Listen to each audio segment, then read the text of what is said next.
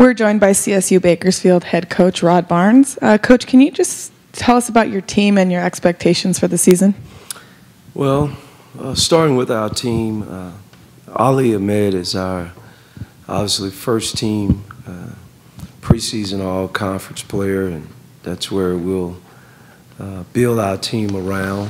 We think our front line is one of the most talented front lines in the league, and we're excited, and that's where our strength and our experience, that's where we'll try to win most of our games. Our backcourt is experienced, but we're very talented there.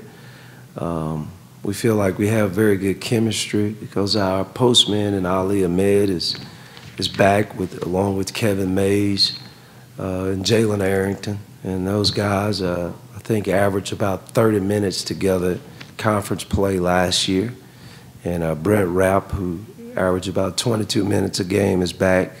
So we feel really good about that. We feel like we had a really good recruiting class and found guys that could fit the roles that we need, and feel like we're prepared to have a great season.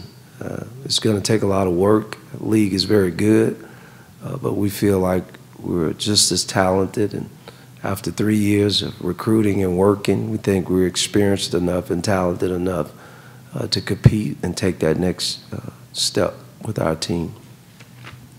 Coach, after last season, with those returning starters that you had mentioned, what do you think your team needs to do this year to kind of rise above that and try and win the WAC? I think, first of all, we got off to such a horrible start last year.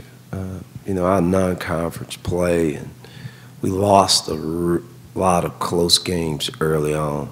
And as we, grew and played more together, as we got into conference play, we started to learn how to finish games. And I think this year that's going to be the most important thing. We had opportunities, whether it be against New Mexico State or Grand Canyon, teams that were at the top of the league last year. With a minute to go, even here during the tournament, we got a shot, a three, wide open from the corner that if we make it, we go ahead of New Mexico State with a minute to go. So as I tell our guys, you got to continue to put yourself in the right position, and then someone has to make plays. And we feel like we've got the guys now that has the experience, first of all, to put us in that position on a consistent basis. But we think we've got a couple of guys that can kind of separate us this season. You were mentioning your recruiting class and how well that's been. Are there any newcomers that are standing out that may open some eyes this season? Well, Damian Duran, a transfer from Baylor, may be one of the most talented guards that I've ever coached. That's been in the SEC and Big 12. He is a talent. Obviously, he still has to improve, and he's a freshman. He's young. But he could be one of those guys that could have a breakout season that not only people in our conference would be talking about, people all across this country would be talking about. He has that kind of talent and ability.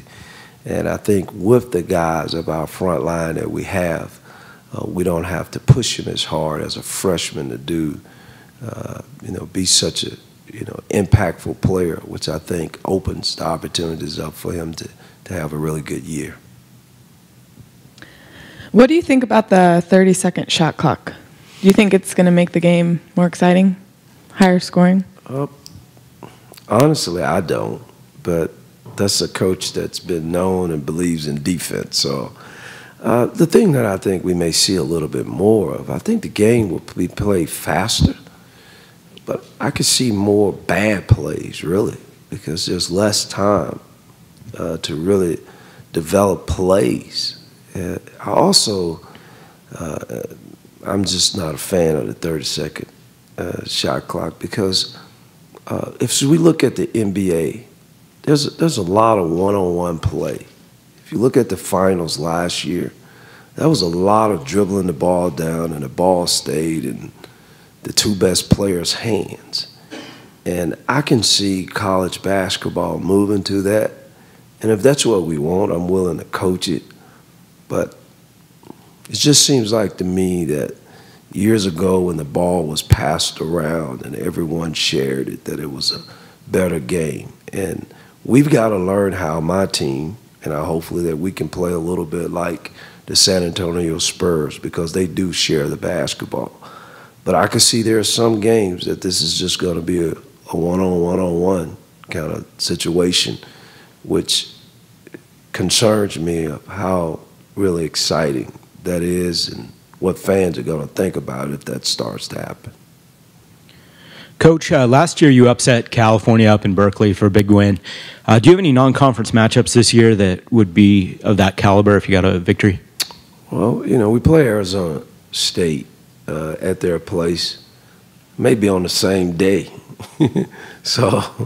But we feel like, you know, playing at St. Mary's and playing at Wyoming, especially St. Mary's, they have tradition now. So to get a win at their place in a tough place, and they've been really good there, would be a really a great win for our program. But you know, again, we're kind of we've believed. We played and beat Cal last year. The year before, we almost beat USC. The year before, we almost beat Washington State. So we've been believing that we can beat, you know, some high major programs, and we feel that same way this year. You were picked to finish third by the coaches and fourth by the media. Can you just talk a little bit about those predictions?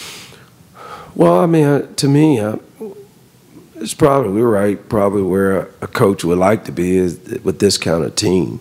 I think we're good enough to be, you know, one of the top teams, but also the league says that this league is getting better. You know, I think we probably have our best team, but then pick fourth and then pick third. I think it's a good place for us. It's not too high that our guys walk around thinking we're the best team in the league, and it's not too low that we're unconfident that we could win it. So it's a good place as a coach. But I think we're probably right near where we need to be. I think New Mexico State is the best team. They're the best program. And I think Grand Canyon has shown that they've really gotten in the league and done well. And you got a little guard at UMKC. You know, I think point guards is, you know, where you win games. And they've got the best one in the league, I believe.